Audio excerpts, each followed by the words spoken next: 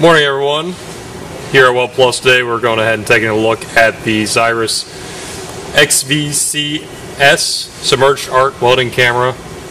We'll be going through the features and information about this system as well as showing it welding later.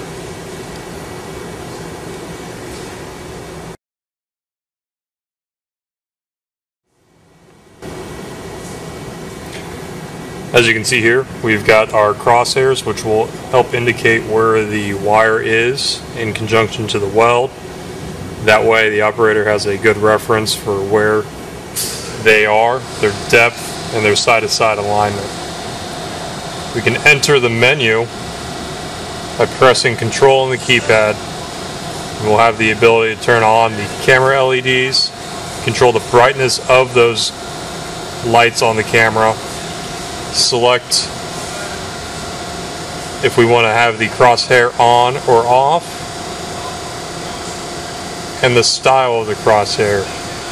You then also have the ability to add a second crosshair onto the image. Say you've got a weld and you want to show both sides of the joint. You can line it up so that they show and correspond to the edges of the joint, and change the style of it as well.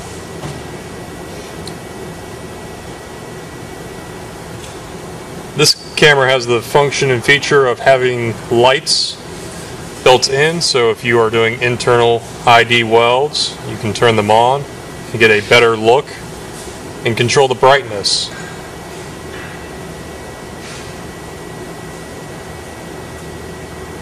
You can also dim that same light in case of your shop might have just lower lighting and you might need a little bit of help seeing the joint.